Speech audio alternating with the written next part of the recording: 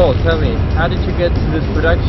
It's been up and down with getting it all together, but it's really starting to run smoothly. We got a great cast. Yeah, we started off about 8 months ago with pre-production, and now we're excited and enamored by the project. First couple of days were a little bit unorganized, but we've got it all together now. Got good positive energy. We've been in pre-production for about 8 months. Ace Crew's done a great job. We're able to align ourselves with an all-star cast. I'm very excited about that. That many great actors and famous actors at that for a low-budget movie. We're doing a low-budget movie, but no one will know it's low budget because of the way we're filming it. We got all the best sound guys, we've got the best grip crew, filming crew, best equipment. It's been a lot of work, but it's gonna turn out to be a great project. I'm excited. I'm excited about the new guy that we're bringing, introducing the character Billy, who I'm gonna grab him. Let me get him. He's right here.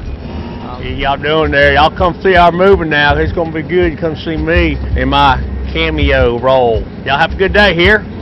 He did a movie called Fate, and a few years back, and the actual producer of that borrowed money from me. I'm a hard money lender. I'm also have a mortgage business, so I loaned him some money on the movie. I did a little part in the movie. It was fun. Turned out okay.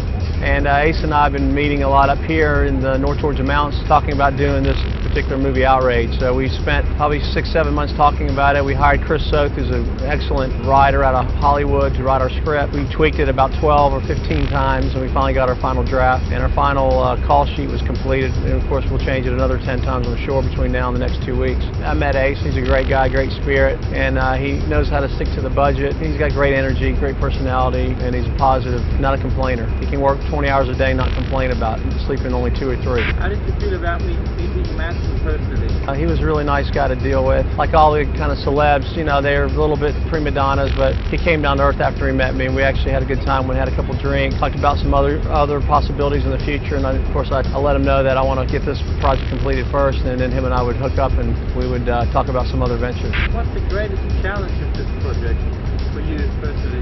There's too many chiefs in production when you're doing a movie and not enough Indians, and we pretty much got that under control. We had to dismiss some people, we had to bring new people in, and those kind of things is part of every day in any company, any environment that you're involved with, whether it's what I do, real estate development, or this type of business. It's a challenge. It's kind of like it all comes together, and it has, and we're excited about it. Where do you take the greatest pleasure from this? Not only from this particular project, but filmmaking as a producer? Well, being creative, brings out the creative side of me. I like to get involved in little acting, little parts here and there, and I like to see the finished product, and like to see at the end of the day with the editor and look at all the scenes and see how they came out, and have a look at how it all comes together. And I guess the greatest joy would be to see the finished product and bring it to market. Any plans for the future if this goes well?